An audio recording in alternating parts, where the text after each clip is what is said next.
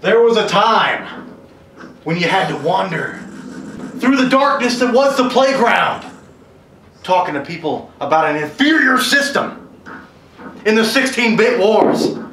They were talking about a horrible system, the Super Nintendo. But I tell you one thing, brother, I wandered and I wandered through the darkness. And I tell you one thing, I saw the light that was the Sega Genesis. That's right. I saw the awesomeness that was the Sega Genesis. I didn't need these horrible sunglasses because I could now see.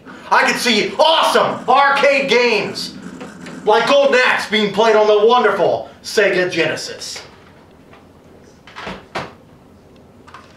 I looked at this inferior controller that was the Super Nintendo controller. It looks like a plaything. It's horrible. And I got to wondering, what would happen if I found a real controller with 6 face buttons so I could play Street Fighter Championship Edition without having to use bumpers?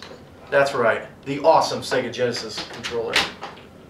So I took this garbage that was the Super Nintendo and I threw it out. It even knocked the camera that the waves were so great.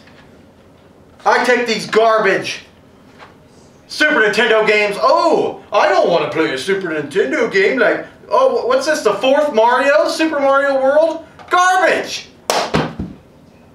Complete garbage! Do I want to play a game like Zelda? What's this, the 3rd Zelda? This is garbage!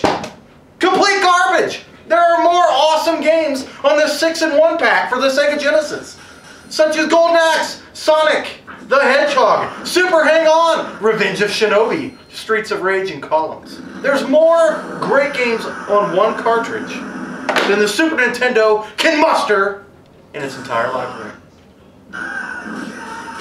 We've got awesome games like Street Fighter that we can play with a true 6-button controller.